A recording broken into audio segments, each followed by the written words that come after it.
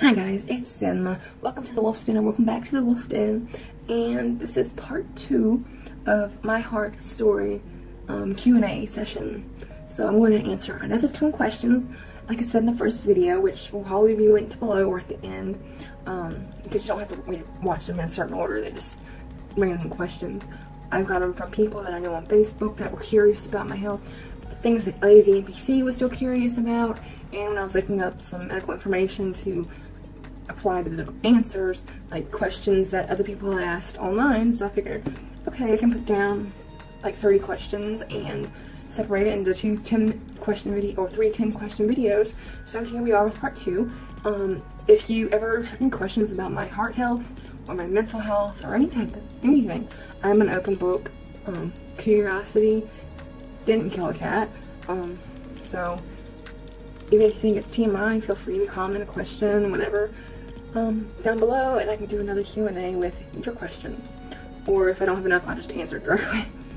So yeah, we're gonna do 11 through 20, and let's go. So, question 11. Why do you still live with your parents since you're an adult? Yes, I'm 33 years old. I will be 34 this year. In our little town, there isn't like the projects or a low income based housing area. Like I said, this town that I live in is less than 300 people in population, and most of those are the kids that go to the school. We come from a little bit further out of the town, because we live out in the boondocks. I mean, way out. So on my income, because I'm on disability, trying to rent a house or even just a trailer in the trailer park, I wouldn't be able to support myself with the rent and then the utilities and then having food, because even like we do get food stamps, and we only, for me and John and Cody, and he's going to be 10 years old, autistic child who's very picky because he doesn't like certain textures of food, so we have to adjust his diet and stuff to things that he will eat, which can be pricey. Only thing we can get is $89. That it won't even cover one trip to the grocery store. Usually it's, if we get what we need for the month, it's about $200. And we always go to Food Line because they have the best deals, and you're an MVP member, and those MVP specials, man, they're good. I would love to get my own place to be able to display my dolls and action figures and Funkos. I was just even looking at this room and just thinking, if I had a room this size, I mean not even this big, I could use that wall space to put my dolls up and put my Funkos up, but I couldn't afford it. Also, being by myself, like say Cody went to school, and say I fell or passed out, I might not be able to call an ambulance because I might be unconscious, and that could be fatal. Like say something screws up with my pump, I don't notice it until it's too late and I pass out or whatever. Luckily nothing like that has ever happened. I do get close to passing out sometimes if I overexert myself, but I haven't yet. But I don't feel safe getting like a roommate, especially with Cody, just because I'm paranoid, and LazyNPC would not be coming unless he'd actually contribute, like cleaning, or doing chores, you know, that type of stuff, because he really can't work because he gets monthly kidney stones and gout, like he's got gout right now. He drinks so much Mellow Yellow, and they say, or Mountain Dew, they say that can trigger it, but he doesn't think so, even though the doctor said it. Also roast beef, or like red meats trigger it. So, like, we never go to Arby's anymore because if he gets roast beef from Arby's, that triggers it. Like a few days later he'll get out. So, it's almost like his time of the month type thing. I feel so bad. But he has an issue with getting too zoned in to like a video game. Like, for instance, World of Warcraft. I play it, but like I can put it down. Like I haven't touched my characters in probably 3 months. But he's like a daily quester and like does all the daily quests, and you know, he's a farmer, like farms gold and stuff like that. and Here's the Storm, me and him like to play. That's, I actually like playing that a lot more than World of Warcraft, because you have, it's like a crossover with all of Blizzard's characters. And then he plays Hearthstone, which is like the World of Warcraft trading card game that's online. So it's like I'm almost having to take care of 2 kids when we were living together, and I'm like, if you aren't working, at least trying to do something, or like having some kind of income coming in, or if you're not going to clean like you're supposed to, or whatnot, you're not coming, plain and simple. Because I've had this happen 3 times now when we've gotten together, and he just, he'll be good for like a week. He takes care of Cody pretty well, but like the rest of the house, I'm like, I would come home from work and there would be like chaos is the best thing I could think, between the dog and the cats and Cody making a mess. And it's just like, why didn't you clean this up? I'm like, when I see something's messy, I will clean it up then, because I don't want to deal with it later. So, but that's beside the point. Question 12. Does LazyNPC, aka my husband, help with my meds? Honestly, no. I showed him how to do it, how to mix the meds for my cassette, and let him do it once, but he doesn't do it on a regular basis or anything, because he gets anxiety about it, because it's literally you have my life in your hands when you mix that, and if you mix it incorrectly, it can be fatal. So, and he doesn't really know about all the pills that I take. He knows that I take a bunch of pills, but he doesn't know their names or what they do. Even I have written out like a sheet that has what the medicine is, the milligram, how many times I take it, and what it's for. So that way, if I'm unconscious, have to go to the hospital, they can just hand it to the nurse or the EMT and say, here, this is what she's on. So, and I've made that list for my mom, my dad, and for him. And I keep a spare for me in my pouch, just in case, like, I'm hyperventilating. Like, last time I went to the hospital in an ambulance, I was hyperventilating, couldn't talk, so I handed him the list. And that's, the best thing to do if you take a lot of medications. Keep a list on you with all the information. You don't have to put your prescription numbers or the pharmacy you use up there.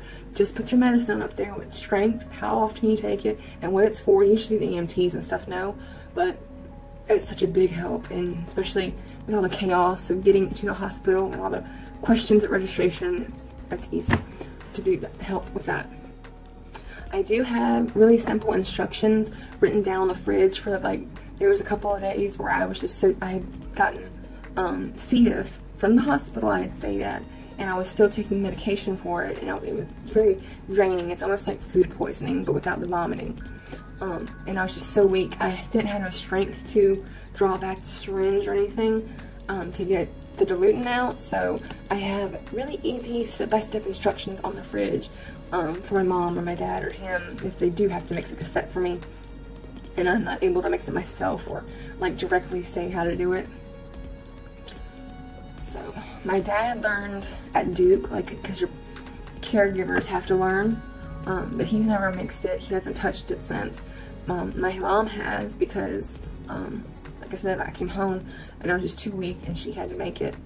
And I was just, that was before I had made this easy little direction thing, so I had to point, and like I said, I couldn't really talk. I was really dizzy, and it was hard, but she did it, which is good. So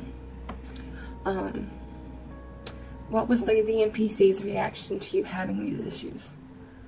Well, the day before we went to that Crown Palace free garden tour, we had got into an argument. I was over it, but when I got there, we walked in, and it's like about a block of just like the walkway into the like pull around, like where they would have the carriages at. And we walked in, I got that far, and I'm like, they had to go to the bathroom, which was attached to the gift shop, which is right when you came in. So I decided to go sit on the benches in the stables because it was kind of hot out there, so the stables were like covered, and there was a nice breeze going through. So I sat in there for a while to see if I could catch my breath, and I couldn't. And I said I needed to go to the ER right after getting there. And I think the day before when we had an argument, it was like like I didn't want to go or something like that day because, I don't know, I just didn't. I don't know what the argument was about. But, when I said I need to go to the ER, he got a little attitude and did the whole, your mother doesn't want to do this, so she has to go to the ER. And basically blaming me for having to leave because Cody's like, why do we have to go so soon? Because like they had barely started walking around. Like I said, I was over the argument, but him not believing that I needed to go to the ER hurt, because I'm one of those people that will not go to the ER until it's like vital. Like you saw with the last issue, I didn't go to the ER for my palpitations until 20 hours in. But whenever he has a pain or kidney stones or gout flare-ups, he has to go to the express care. So I'm just like, I'm telling you I need to go to the hospital. I don't go to the doctors unless I think I'm dying. So, he did apologize a couple of days after I had been admitted and I was getting ready to get transferred to the next hospital, because he didn't know how serious it was. He just kept seeing him take blood and do like blood gas tests, and it took me like MRIs and CAT scans and x-rays and echocardiograms and EKGs. He didn't know what all this meant. So, question 14. How has pulmonary hypertension affected your mental health?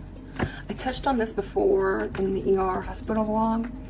Before, I wasn't on any medication for my depression because I could fight it. But it got to a point where I was losing the battle. So I started Seroquel. Initially, I felt like a burden because I knew I couldn't really contribute to anything other than helping out with the price of groceries and paying my part and LazyNPC's part of the phone bill.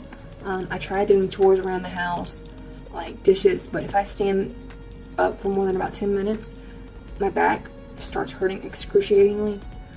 Painful. It just crippling is the best way. And sometimes my tramadol doesn't work. Sometimes I still have breakthrough pain. So I can take care of the cats and little things like that fine. But like I can put clothes in the washer machine. But hanging them, I don't know, because we don't have a dryer. We just have the washer and we hang them on the line outside because we're out in the country. And just reaching up and down so much puts a lot of tension on my chest. I don't know why, but it does. And it's really hard for me to bend over anywhere in my parents' house because I always have this little fanny pack attached. I don't wear it like a fanny pack, I wear it like a purse, so it'll hit something like a dish or something and knock it down usually whenever I walk by, because my parents have a very cluttered house, we'll put it that way. Back in my camper, I didn't have hardly anything. Like, I could walk and bend over and everything fine in there. There was a time when I was taking a nap, and I had woken up, and I still was laying down, but I had my eyes closed, because I was trying to adjust the light, because with this medicine, I get migraines easier. I have light sensitivity, and I heard my dad, like, just saying in a very frustrated tone, like, every once in a while he'll just go off and start complaining very loudly.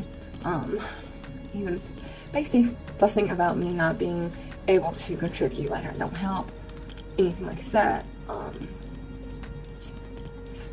Like, I tried. It's better than what he's done because he doesn't do a thing. He feeds the dogs at night. That's all he does. But it just hurt because knowing my dad's said that I was a burden. Ever since then, like even with my depression medications, it's always on the back of my mind, knowing that my thoughts about being a burden were confirmed with him. And yeah, he might have just been in the moment and been like frustrated, but still, you don't say things like that aloud. Especially when the person that can hear it that you're talking about is in the next room over and the walls are extremely thin. So, I mean, do you have any side effects? Yeah, obviously you've seen my face is always flushed unless I have makeup on. That's the main one. The other one is jaw pain. If it's been a while since I've eaten and drinking, eaten. If it's been a while since I've eaten or drunk anything, the first sip or bite of food that I take, I'll have this immense jaw pain, and it's not my like crappy teeth. It's just one of these side effects that the doctor said will go away, but 2 years later it's still here. And the last one, like I said, is light sensitivity, which can trigger my migraines. Like if I go outside and it's super bright, like I like to only go out when it's overcast and gloomy because I don't have to worry about the sun. But if it goes out and it's really bright, it can trigger my migraines. Like turning on a lamp can trigger my migraines, because usually I just stay in the dark as often or as much as possible with no lights. And I usually have my computer screen and my phone screen dimmed enough to where it doesn't bother me. So yeah, fun. What was the scariest experience you've had? Last year I had to do my yearly right heart catheter, so they can measure pressure in your heart, your lungs, and to see how your heart is beating, etc. This was another waking anesthetic type, as I call it, procedure. So I had been given 1 dose of the anesthesia combination liquid they give IV, and I told them I need 3 doses of it at least, because I have a very high tolerance. It's supposed to sedate you and numb you so you don't feel anything, but maybe a little bit of pressure. So they started cutting, and I started screaming like I was in a horror movie. I could feel everything, and I grabbed the doctor or the assistant or whoever it was beside me. I don't know where, because I was like crotch level, so I just grabbed. I don't think I grabbed his crotch, thank God, because I was just shaking and trembling, and they were just saying, you're doing fine, sweetie. And I'm like here screaming like bloody murder and telling you I can feel this.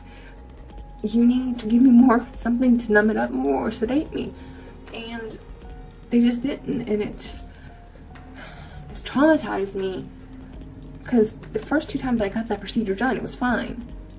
But this last time, because I have to do it every year, but I won't be doing it again, because I told them I needed 3 doses before they even started like sedating me. That started with the procedure during prep, when they were getting things shaved, because they sometimes they can go in through like your inner thigh area, and sometimes, most of the time, they go into your neck.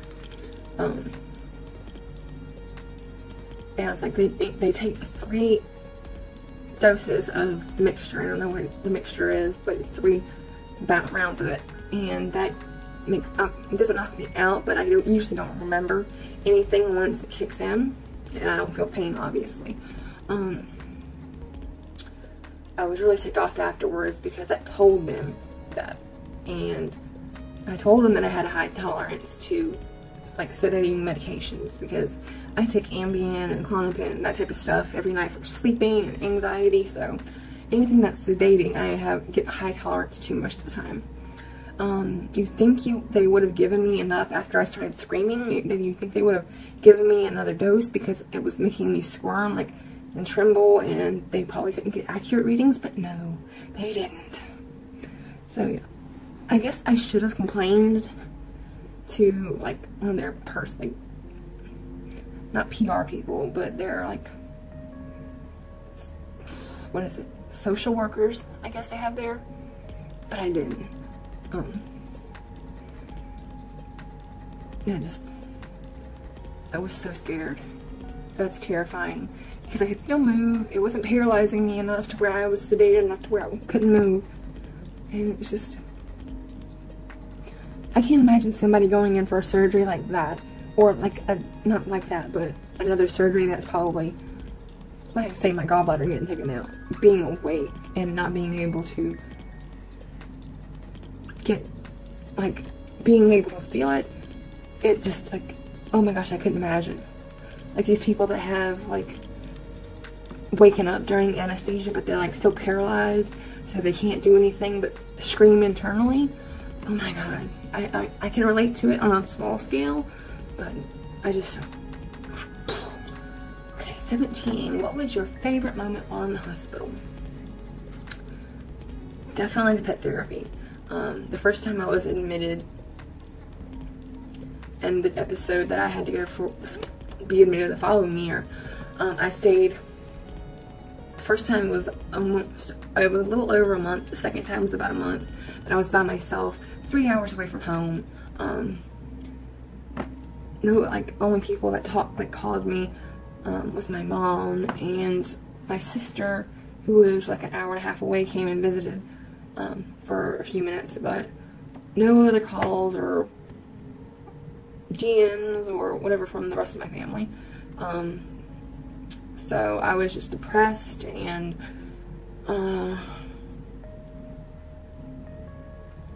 yeah, just depressed. I would say I was kind of cranky, but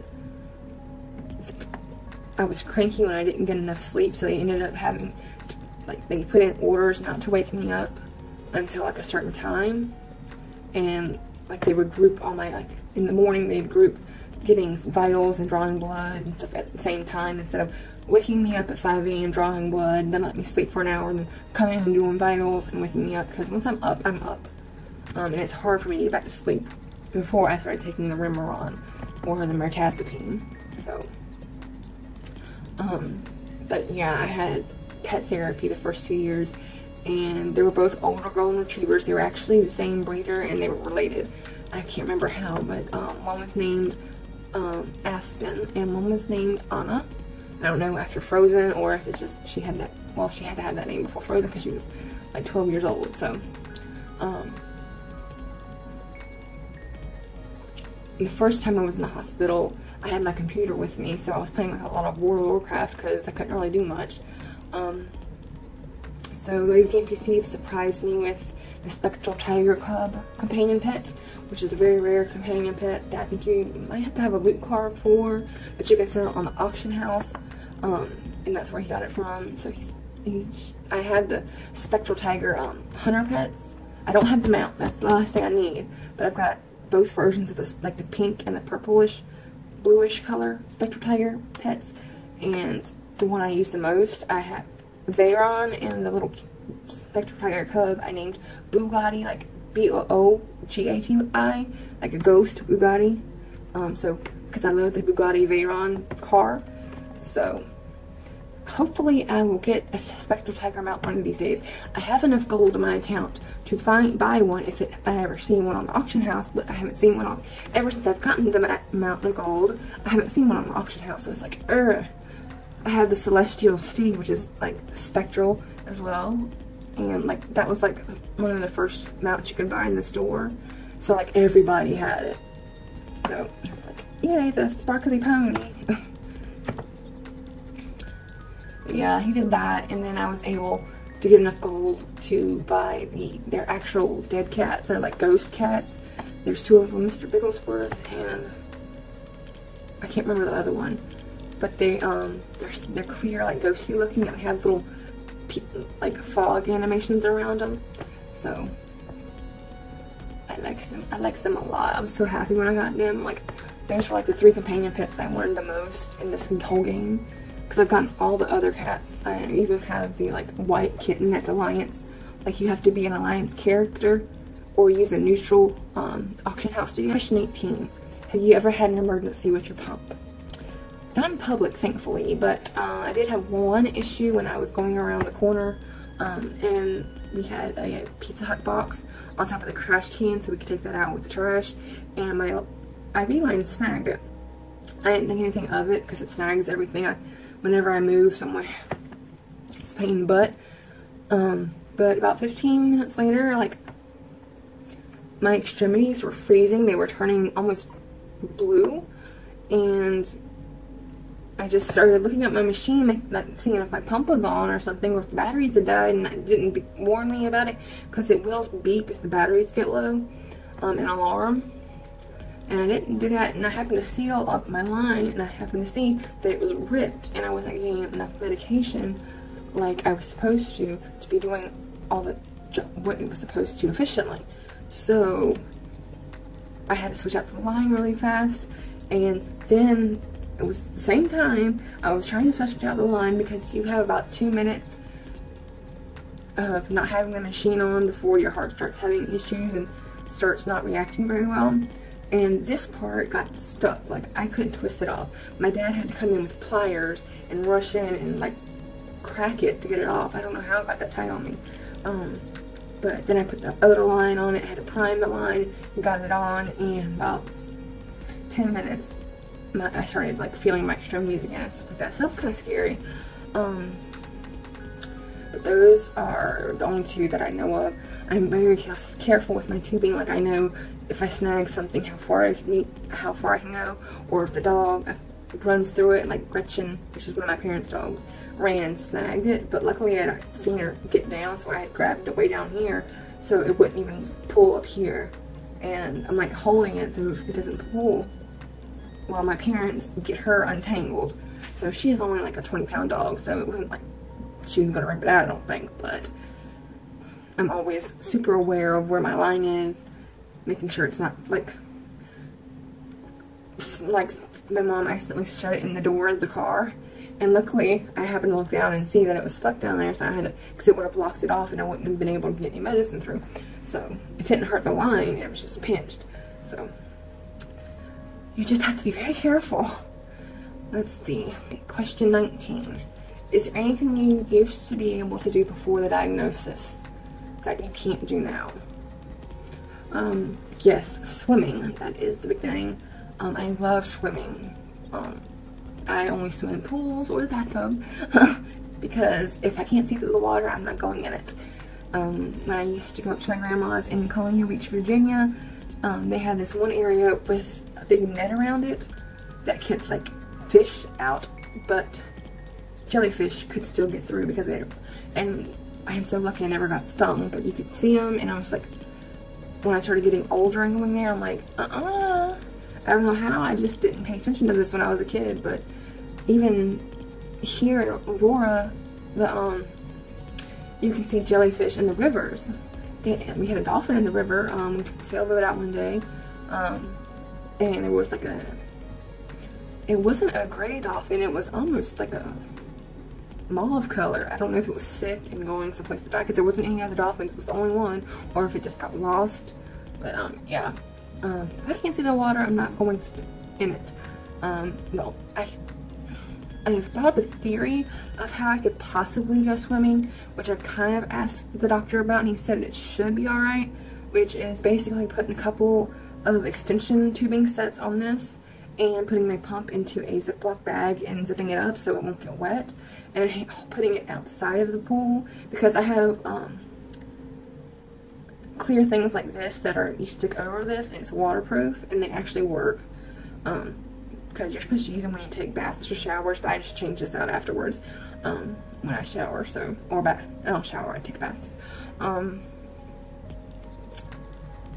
And like keeping it on the edge of the pool, or like the one we had that we need to set up, we got last fall, just sitting it outside the pool. But I couldn't go underwater, and I'd have to be very careful about who's playing around me, because the line would be underwater and I can't really see it. So like I'd have to isolate myself in like a little corner or something. So also jumping on trampolines, like the big ones. I've always wanted one since I was a kid. It's like I have room for it at my parents' house, and I'm sure Cody would love it, so I still might get him one. They're what, $215, but I can't get on it because I jump close to the edge where the coils are, and my line gets caught in that. It's not good. So that was like one of my favorite ways to exercise, was jumping on a trampoline, because you can burn some calories jumping on a trampoline, and swimming is a really good way to get exercise without putting a lot of pressure on your joints. Like for my back pain, I can get like a lot of good exercise and just sitting there walking back and forth in the water, or doggy paddling, as I can. That's the only thing I can swim is doggy paddling. Normal things like walking without the assistance of a scooter bugs me, and not being able to work irritates me. Not being able to lift over 10 pounds, even though I can. And like seeing my muscle mass and just like slowly fade away because I can't overexert myself with exercise. And it's frustrating. It's just the normal little things most of the time that get to me. Like your day-to-day tasks, like you don't swim or jump on the trampoline every day, but question 20, the last question for this set is, what was your favorite and worst situation with the doctors or nursing staff? My favorite was the second time I had been admitted to the hospital at Duke, and I was there alone for about a month, and there was one nurse who was a mother of 3. Her name was Shannon, and she made me feel so much better, like mentally, because I was just depressed. And when she came on shift, like they would switch out like every 3-4 days, because they worked 12-hour shifts, like 4 12-hour shifts in a row, I think is how they did it. And you could really feel like the motherly attention and vibe off of her. She was treating me like I was one of her. She had 3 daughters. She was treating me like I was her own kid, and it was so nice. And she got me the pet therapy, and that cheered me up. And then she would get me, they have different other type of therapies, like music, like they'll get somebody to come play a guitar or something outside of your room in the hall or in your room. They have volunteers that come and do that, but I didn't want that. But she got me the art type therapy, which is a batch of like coloring books and pencils and crayons and like watercolor, and just it's in a little packet. It was really nice. And she would like take me out in a wheelchair and wheel me outside so I can get some sun, some fresh air, and just get out of the hospital room for a few minutes. Because in the NICU at Duke, that's basically the wing where all their critical recovery patients are. Like all the people with the heart and lung transplants are there. I can't tell you how many times I saw people run with the crash cart, and I'm like, I don't even know if the person survived. I mean, that was just, all of a sudden you hear, I think, code blue, and people start running, and with this huge toolbox looking like wheels, toolbox kind of thing, like the clear thing. I don't know if they ever had to use that, or if they lived. I never saw them taking bodies out, so, but, yeah. She was, she's been there, or she had been there a while, and she was going, she was working towards being in the life flight program, which is the EMTs that use the helicopters. They're not the pilots, but the nurses inside with the pilots, like your escort. They have to be certified to be a life flight, and she was going for that. So the second time I was admitted, I mentioned it to one of my nurses, and I was like, because she comes down to when I go there for observation, I go to the dialysis unit, and every year I've had the same room. I don't know how that happens, because that unit has 50 rooms, and I always room 70 to 25. I don't know why, but Shri, which was a male nurse that was very nice, he left like a week before I had went this past year to Duke to be admitted. I was like, oh, because I see her in the past 2 years, but I asked about Shannon because she came down to that unit transferring people a lot. So I asked, have you heard from Shannon? How's she doing? How's her life flight doing? Because I remember most of my nurses from the previous years. Like, I remember you. Or I know this one, she's got an attitude. I ain't talking to her. Because there was one nurse that she was a little older, like in her 40s, but she didn't have very good bedside manner. So, but I was alone. And all of a sudden, Shri comes in. He's like, I got a surprise for you. And I'm like, okay. And in walks Shannon. And she just comes and gives me a hug. And I just immediately start bawling. Because my mom had gone home to be with my dad. Because I think he was having his LASIK, or his eye cataract treatment thing. And she had to drive him home and take care of him. I was like, go ahead. I'm fine. Well, I can go anywhere. So she went home to deal with that, and oh my god, Shannon just hugged me. I just bawled, and because I was so depressed. And Shri was really good at like keeping up conversations and stuff like that, but then I'm here alone, and it's just, even thinking about it now, I'm like, I can feel my eyes welling up. I mean, I missed her so bad. Like, I wanted to friend her on Facebook, but I know that's not the right thing to do. Like, it probably is kind of creepy too, afterwards, but it's like, it doesn't feel like it's ethical. It might interfere. Like, see, I have to go back there again, and she's there working, and I don't want to be like have a relationship like that might make me favorite, so to speak, or something like that. Like, I don't know. Like, make me one of the preferred patients. Yeah, she's great, and she did end up doing the life flight and getting certified. So I didn't see her the past 2 times I've been at Duke though. So, but that's like a job that I'm not going to see anybody because they come in off the helicopter and in the back way through the hospital, so you don't see them. Our runner-up was on my second on my second trip to the doctor, or the hospital. The doctor watching over me and taking care of me was really into comics and other nerdy and geeky stuff. So after he would get done with rounds and visiting all the patients and making sure everything was okay, he'd come in and we'd talk comics for like 10, 20, 30 minutes. My worst experience other than that right heart catheter procedure was with the doctors. Last time I was admitted for observation, my mom was with me, and one of the doctors doing rounds said, "Your medicine is failing you."